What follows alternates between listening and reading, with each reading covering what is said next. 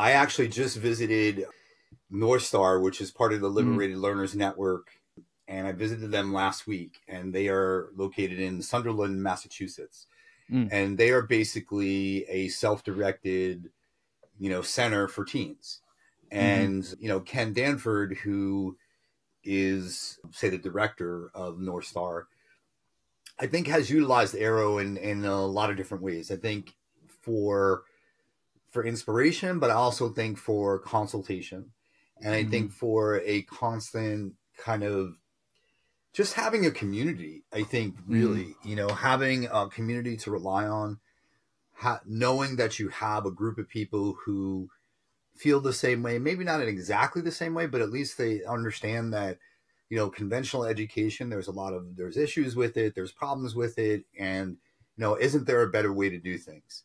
And so I would point to him as an example. I mean, there are a lot of others, but that's just recent because I was just visiting with Ken last week. Right on. Well, I first met Ken, I think it was the first time I met him, when Mary Loya, who was the founder of the Free School, had a meeting at her family home in Massachusetts.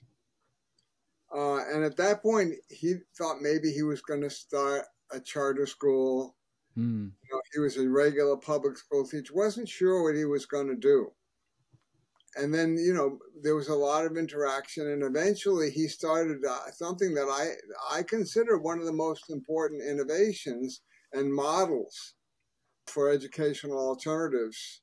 And that is the Homeschool Resource Center. And it's been a model for a lot of other people doing similar things. And they've physically helped to start some other ones. Yeah. This is the Agentic Schools Podcast, where you will learn about schools from around the world where children's agency to make decisions about their learning and living is more important than their academic skills.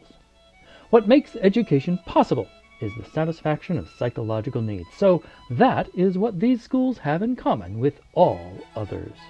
What makes a school agentic is satisfying those needs particularly well. I'm your host, Don Berg.